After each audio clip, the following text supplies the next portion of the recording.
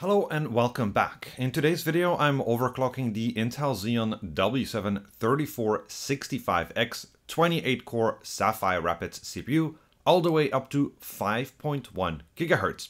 For that I'll be using the ASUS W790E-Sage SE motherboard and EK Pro custom loop water cooling. I'll primarily do the overclocking by adjusting the turbo boost ratios, using a little bit of per core ratio limit tuning, and of course adaptive voltage mode. Alright, we have a lot to cover, so let's jump straight in. The Intel Xeon W7-3465X is part of Intel's 4th generation Xeon scalable processor lineup, better known as Sapphire Rapids. Sapphire Rapids is the successor to, well, a variety of architectures. On the 4-socket, 8-socket server side, it's the successor to the 2020 14nm Cooper Lake. On the 1-socket, 2-socket server and workstation side, it's the successor to the 2021 10nm Ice Lake. And on the high-end desktop, or HEDT side, it's the successor to the 2019 14nm Cascade Lake. Enthusiasts like myself can think of the Sapphire Rapids W790 platform as the successor of the overclockable Cascade Lake X processors. But perhaps the real spiritual predecessor is the overclockable 28-core Xeon w790E-Sage launched in 2018. Intel spoke at length about Sapphire Rapids during the 2021 Architecture Day. I won't go over the architecture details, but suffice to say there are some significant improvements over Ice Lake, Cooper Lake and Cascade Lake. The most significant improvements are the Intel 7 process technology and up to 56 Golden Cove P-cores. It also features PCIe 5.0, DDR5 ECC RDIMM support, and Intel's 3rd generation deep learning boost technology. Lastly, Sapphire Rapids transitions from a single monolithic die design to a multi-tile design for increased scalability. Well, sort of. Only the Xeon W3400 series uses the multi-tile die design, whereas the Xeon W2400 segment still features a monolithic die. And that's not where the difference between the W2400 and W3400 segment ends. While the W3400 series go up to 56 P-cores, the W2400 only goes up to 24 P-cores. The W3400 series supports 8-channel memory, whereas the W2400 series only supports 4-channel memory. The W3400 series also supports 112 PCIe 5.0 lanes, whereas the W2400 series only supports 64 lanes. Intel further segments the Sapphire Rapids CPUs according to Xeon W3, W5, W7 and W9 brands. That's similar to how we have Core i3 to Core i9 on the mainstream desktop. Xeon W9 is reserved exclusively for the W3400 series, and you can only find Xeon W3 processors in the Xeon W2400 product line. Xeon W5 and W7 are available in both series. Across all Sapphire Rapids workstation products, 8 overclockable SKUs are split evenly between the W2400 and W3400 segments.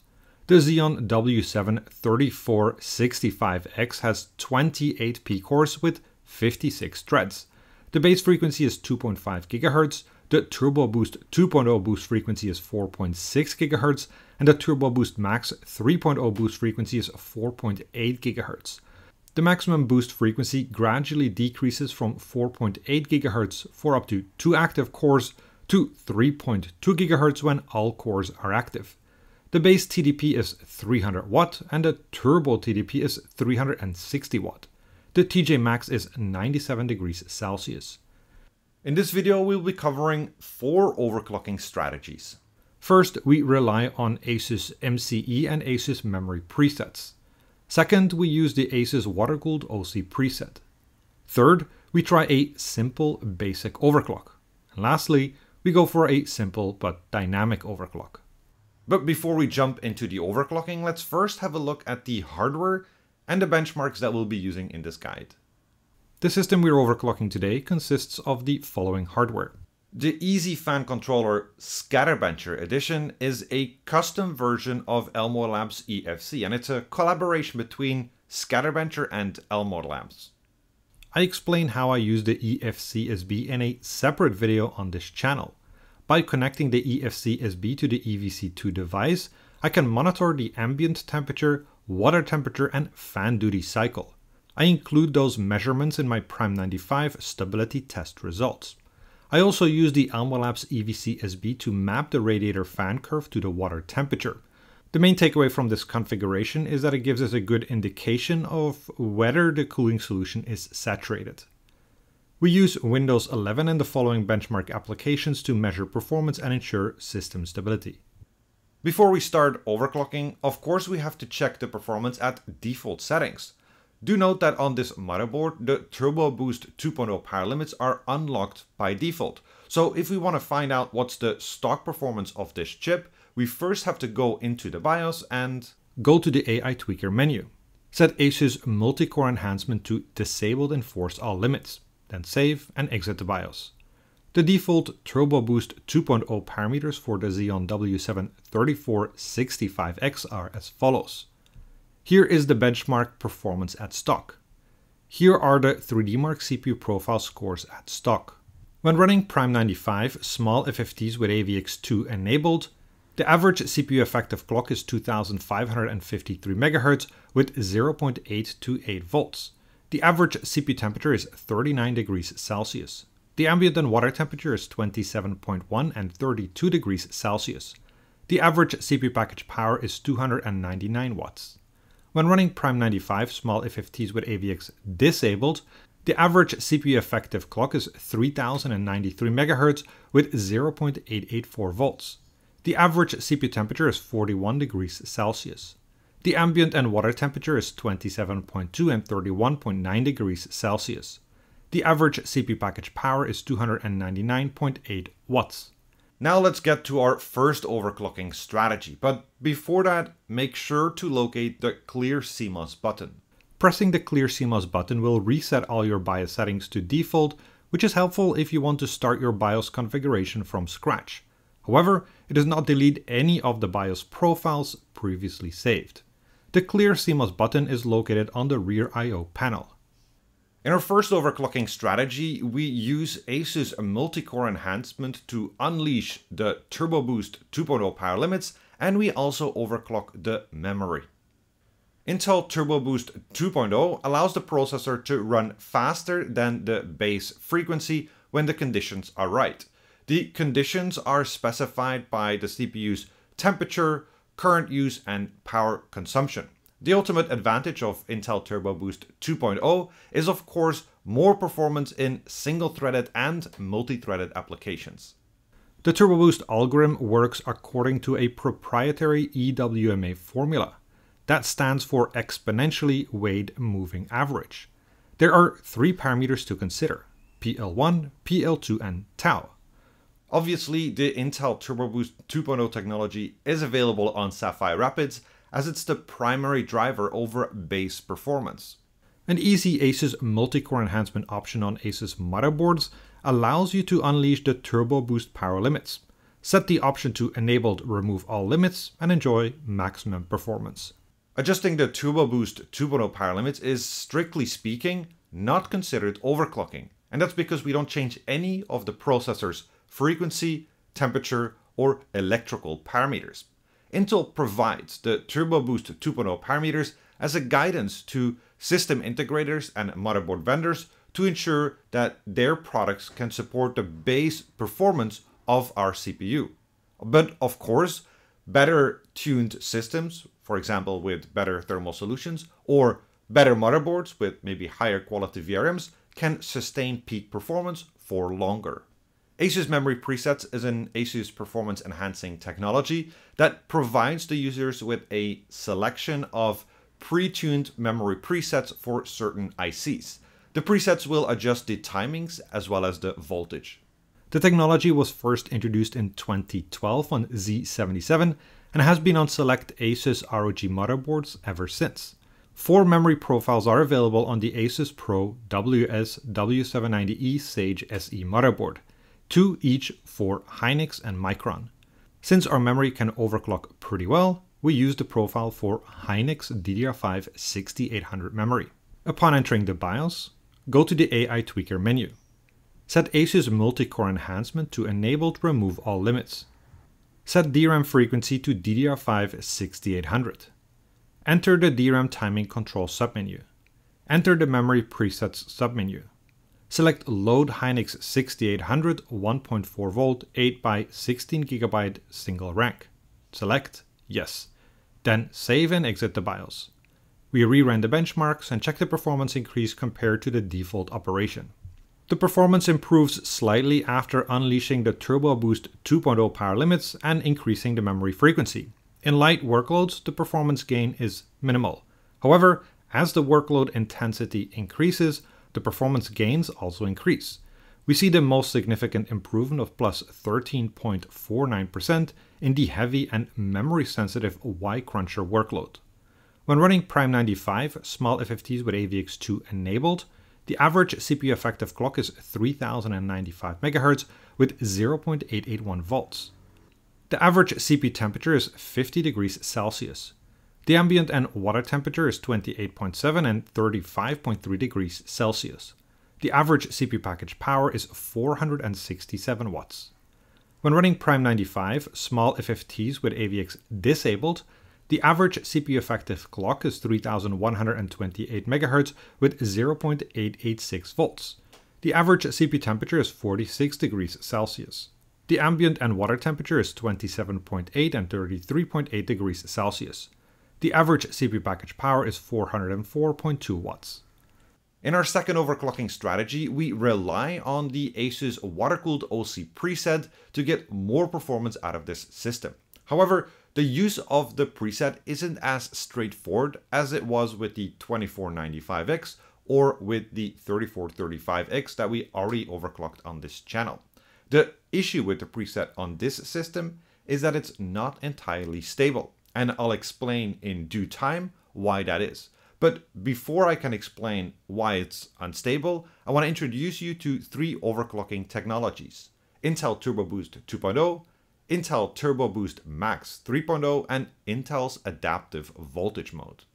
We all know the Intel Turbo Boost 2.0 from its impact on the power limits, but a second very important aspect of Turbo Boost 2.0 tuning is the fact that you can set the CPU to run at a certain frequency based on the number of active cores. Turbo Boost 2.0 ratio configuration allows us to configure the overclock for different scenarios ranging from 1 active core to all active cores. Intel provides 8 registers to configure the Turbo Boost 2.0 ratios.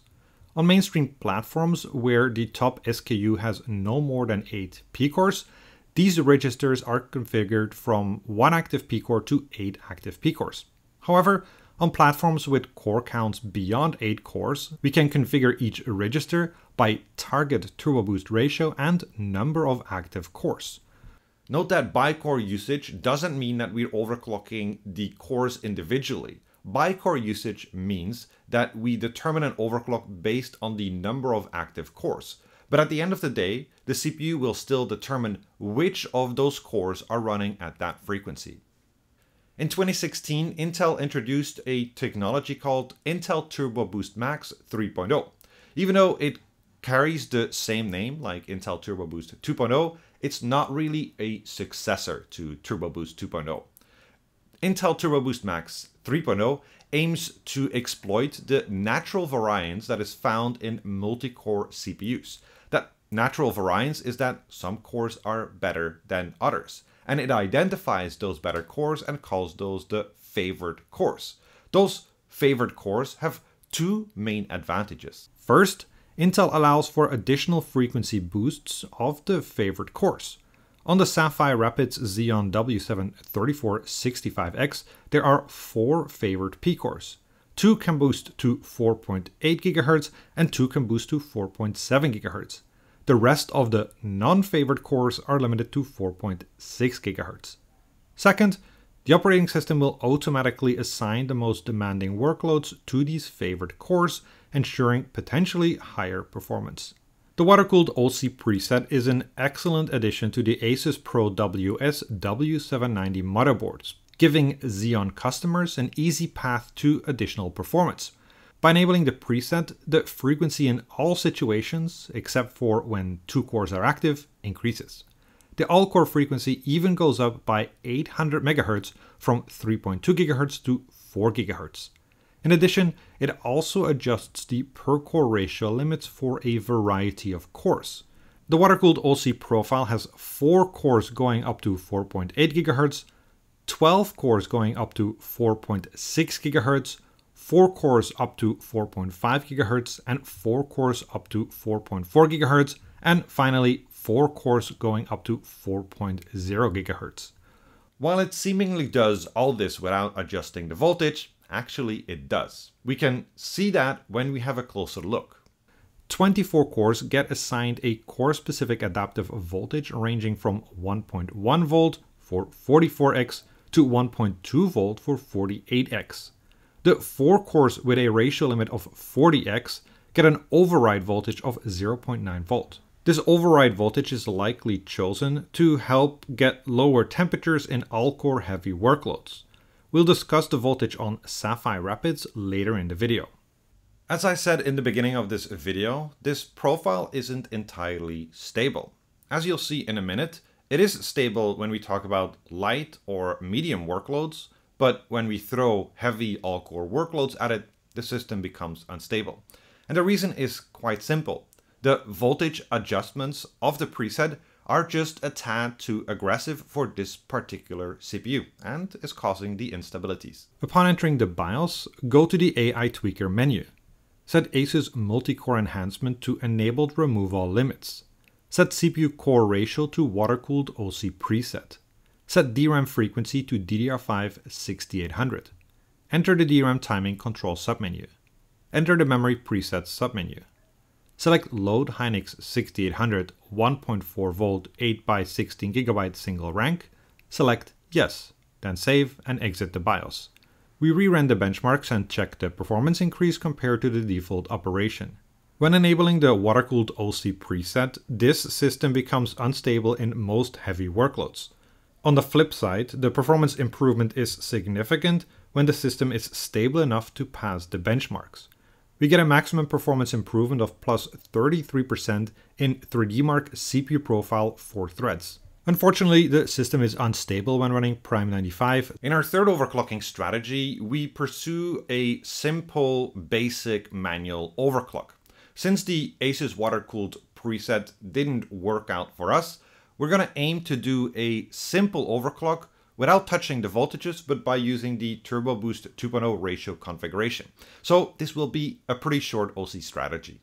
As I explained in the previous overclocking strategy, Intel Turbo Boost 2.0 technology allows us to configure the CPU frequency based on the number of active cores. From the Xeon W7-3465X specification, we know that every core is specified to run up to 46X, that 4 favorite cores are spec'd up to 47X, and that 2 super favorite cores can even go all the way up to 48X.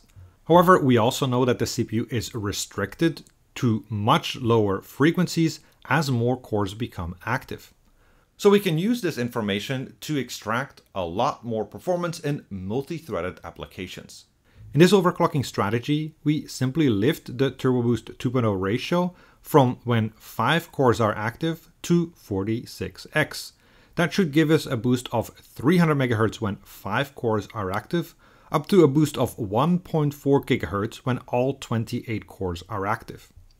As I pointed out in the previous OC strategy, since every core has a VF curve up to at least their maximum default frequency, we don't have to adjust any voltage. The CPU can use the default VF curve to regulate each core's voltage. However, we do make one change to the voltages. We slightly increase the VCC in voltage to 2.4 volt. That makes it easier on the VCC-IN VRM. Upon entering the BIOS, go to the AI Tweaker menu. Set ASUS multi-core enhancement to enabled remove all limits. Set CPU core ratio to by core usage. Enter the by core usage submenu.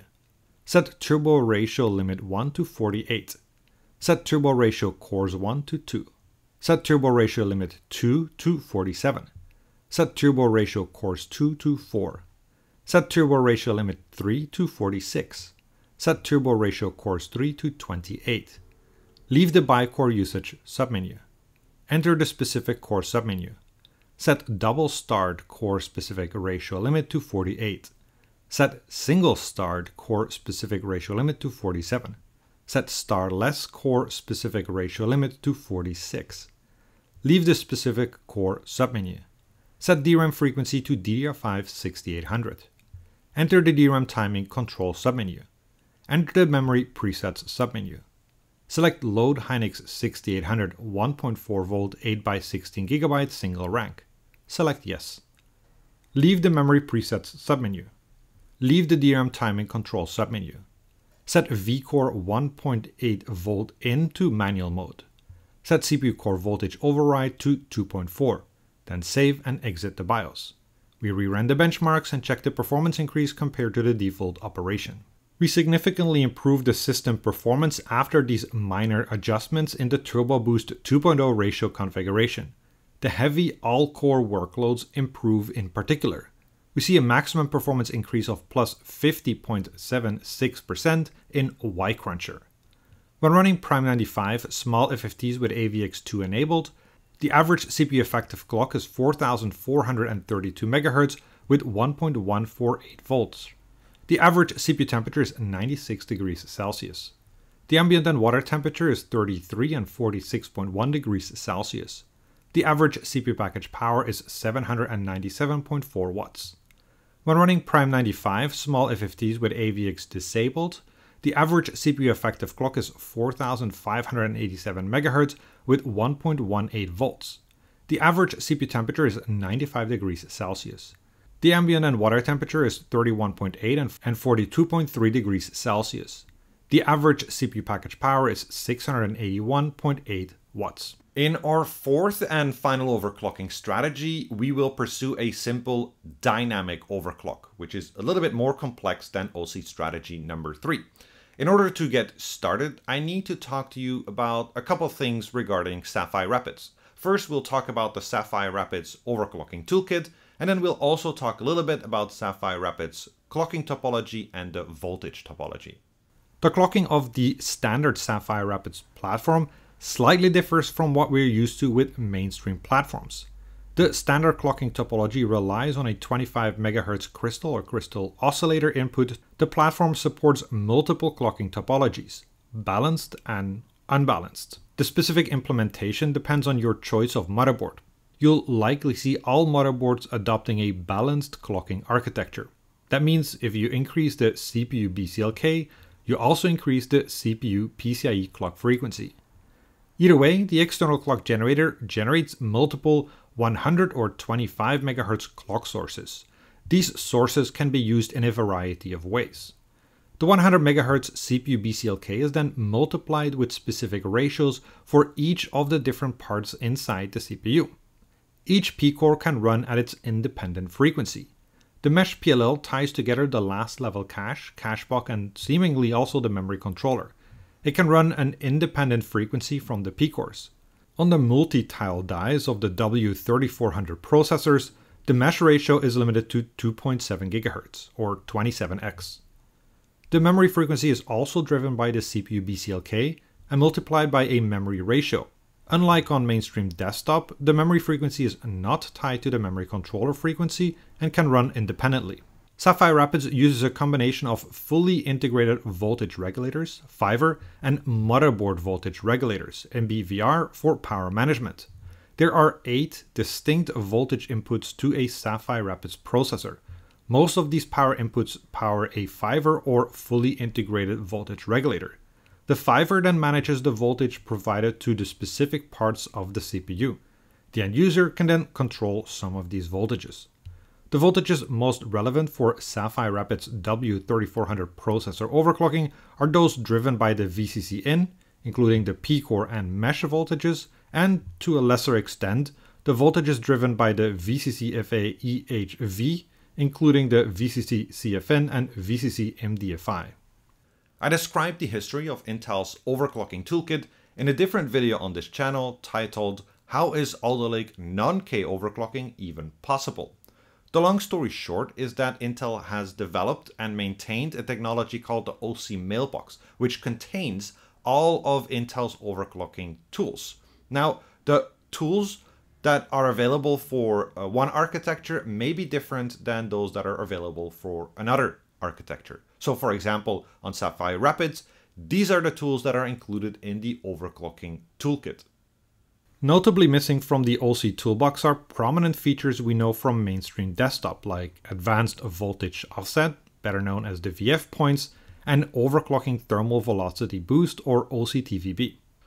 Just like any other previous Intel architecture, there are two ways to configure the voltage for the CPU cores: override mode and adaptive mode. Override mode specifies a single static voltage across all ratios. It is mainly used for extreme overclocking, where stability at high frequencies is the only consideration.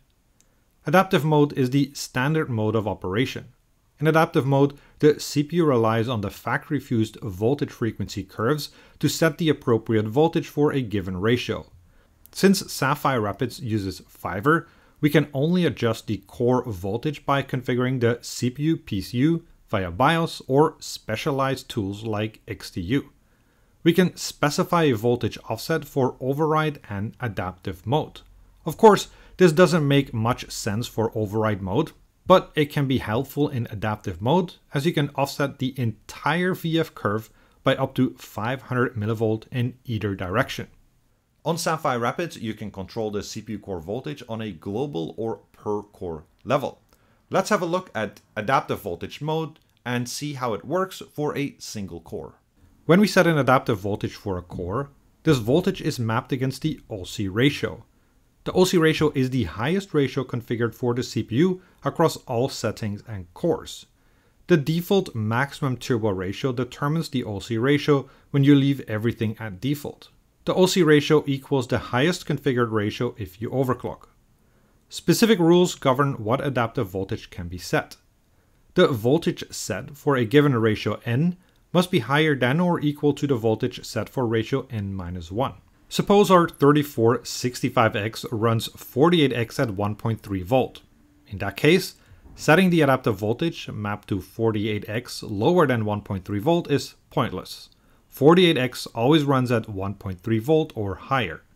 Usually, BIOSes may allow you to configure lower values. However, the CPU's internal mechanisms will override your configuration if it doesn't follow the rules. The adaptive voltage configured for any ratio below the maximum default turbo ratio will be ignored. Take the same example of the 3465X, specified to run 48X at 1.3 volt. If you try to configure all cores to 45X and set 1.1 volt, the CPU will ignore this because it has its own factory-fused target voltage for all ratios up to 48X and will use this voltage. For ratios between the OC ratio and the next highest factory-fused VF point, the voltage is interpolated between the set adaptive voltage and the factory-fused voltage. Returning to our example of a 3465X specified to run 48X at 1.3 volt, let's say we manually configure the OC ratio to be 52X at 1.4 volt. The target voltage for ratios 51X, 50X and 49X will now be interpolated between 1.3 volt and 1.4 volt. As I mentioned, we can do all this for every of the 28 cores inside our CPU. But obviously, that would take a lot of time. That would be a lot of work. So fortunately, there's another way to configure the adaptive voltage on a global level. When we set a global adaptive voltage, it maps this voltage to the OC ratio for each core in our CPU. So if our OC ratio is 52X and the global adaptive voltage is 1.4 volt, then every core in our CPU has a voltage frequency curve that goes up to 52X at 1.4 volt. That certainly makes things easier. The per core ratio limit and voltage allows us to control the upper end of every core's VF curve. While the general rules for adaptive voltage mode still apply, This opens up a couple of new avenues for CPU overclocking and fine-tuning. First, it allows users to overclock each core and find its maximum stable frequency individually. Second, it allows users to set an aggressive by-core usage overclock while constraining the worst cores. Since each core has an independent 5-regulated power rail, it is possible to fine-tune each core to its maximum capability. When we set a per-core ratio limit, counterintuitively, this ratio doesn't act as a core-specific OC ratio, but as a means to limit what parts of the VF curve can be used. Let's use that same example of the 52X at 1.4 volt.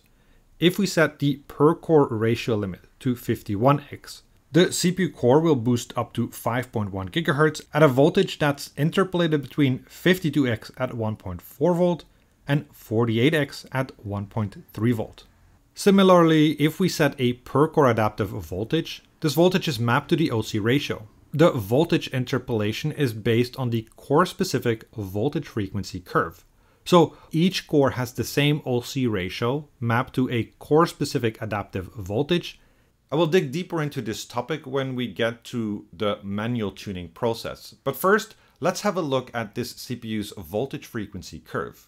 Each core inside this Xeon W7-3465X has its own factory-fused voltage frequency curve. According to the specification, 2 cores can run up to 4.8 GHz, 2 cores can run up to 4.7 GHz, and the rest of the 28 cores can only run up to 4.6 GHz. We'd expect each of the 28 cores to have a factory-fused specific voltage for its maximum ratio. We can investigate this theory by mapping the voltage frequency curve of every core inside this CPU. The process is pretty simple. Set the C state to C0, C1 in the BIOS to ensure the CPU cores always run at the maximum frequency. We use Shimino's OC tool or Intel Extreme Tuning utility to set all cores to a fixed frequency. Double check that each core's per core ratio limit is also set to this frequency. Then we use hardware info to check the maximum VID for each core. When we checked the voltage frequency curves for this Xeon W7-3465X, we didn't exactly find what we expected. We can put the 28 cores in 4 buckets: RFCs or rightfully favored cores, UNFCs or unrightfully non-favored cores, NRCs or normal regular cores, and SRCs or shitty regular cores. RFCs are favored cores and have a VF curve up to 4.8x. It includes cores 0, 1, 3, and 20. UNFCs are not favored, but have a VF curve up to 48x. That includes cores 5, 17, and 19. NRCs are regular cores with a VF curve up to only 4.6 GHz and a reasonable maximum voltage. That includes cores 2, 4, 6, 8, 10, 11, 12, 13, 14, 15, 16, 18, 21, 22, 23, 25, 26, and 27. SRCs are also regular cores with a VF curve up to only 4.6 GHz, but the highest voltage is exceptionally high. That includes cores 7, 9, and 24. So not only do we have cores inside the CPU that are not favored but have VF curves as if they would be a favored core, we also have these 3 regular cores with really exceptionally high VID for the highest VF point. This information will be very useful when we start our manual tuning process. Intel first introduced the AVX ratio offsets on Broadwell E in 2016, and then it later expanded that with an AVX2 offset and an AVX 512 ratio offset. New on Sapphire Rapids is the addition of TMUL ratio offset. TMUL stands for Tile Matrix Multiply and is an Intel Advanced Matrix Extension AMX technology component. It is designed to accelerate AI and deep learning workloads. The rabbit hole of AVX offsets go deep, but it suffices to know 3 pieces of information for this guide. 1. By default, the AVX ratio offset is 0. 2. The AVX ratio offset is applied on a per-core basis as it's subtracted from each core's per-core ratio limit. And 3. The ratios are triggered based on workload intensity, not necessarily what type of instructions. That last part is crucial because light AVX workloads may not trigger the offset and heavy non-AVX workloads may. As I demonstrated in my two previous Sapphire Rapids overclocking guides, making a dynamic overclock with Sapphire Rapids CPUs is pretty tricky, and there's two main reasons for that. First, as I highlighted, the CPU core VF curves are strange. Not only do some cores have curves beyond their maximum allowed default frequency, but some also have maximum voltages that are exceptionally high. For example, non-favored core 17 has a VF curve up to 48x at 1.31 volt. Second, this CPU has 28 cores that can be tuned individually. Finding the most optimal overclock for each CPU core will be a painstaking activity unless we find tuning shortcuts. Since I've received many requests to provide more detail on my manual tuning process, let's dig into the practical side of Sapphire Rapids tuning. The first step is obviously setting our overclocking objective. Since we already figured out how to get more multi-core performance in the previous overclocking strategy, in this overclocking strategy, I'll be focused on getting more performance in single-threaded applications. So I need higher frequencies. Ultimately, the highest possible frequency will be determined by the maximum voltage that we will set in the BIOS. I know that the maximum factory fused voltage is 1.31 volt for core 17, so I pick a maximum voltage for all the cores of 1.35 volt. When I set an adaptive core voltage of 1.35 volt, it means every core will have the voltage of its highest VF point set at 1.35 volt. What that VF point's frequency is, well, that's something we need to figure out. I tried to shorten the test procedure by relying on Core Cycler. Spoon initially developed this nifty stability test script to test Curve Optimizer for AMD CPUs, but I often use it on other platforms too. In short, the script cycles through each CPU core, applying a workload of your choice like Prime95, Y-Cruncher or Ada, and it tells you which core is unstable. First, I ensure each core runs stable through 30 seconds of Core Cycler Prime95 SSE. Then I verify the stability for 30 seconds of Core Cycler Prime95 AVX2. Lastly, I also run 30 seconds of Y-Cruncher W790E-Sage. If my configuration passes all these tests, I try higher frequencies. Sounds simple, doesn't it? Yes and no. You have to be aware that increasing the ratio by one step may also decrease the voltage for a given VF point. Let me explain that by having a look back at our voltage frequency curves. As we know, each core has its own factory fused voltage frequency curve. At default, each VF curve has a maximum voltage equal to the highest VF point. For some cores, that's at 46x, and for others, it's at 48x. Let's say we set all cores to 50x with an adaptive voltage of 1.35 volt. This is what the VF curve looks like for each core. While at 45x, the voltage ranges from 1.136 volt for core 20 to 1.251 volt for core 7, all VF curves converge to 50x at 1.35 volt. Now let's see what happens when we increase the frequency to 52x but keep the same voltage of 1.35 volt. This is what the VF curve looks like for each core. As expected, the VF curves now converge to 52x at 1.35 volt. But did you also notice that the voltage for most VF points is lower than before? We can better illustrate this by mapping the average VF point across all of our cores.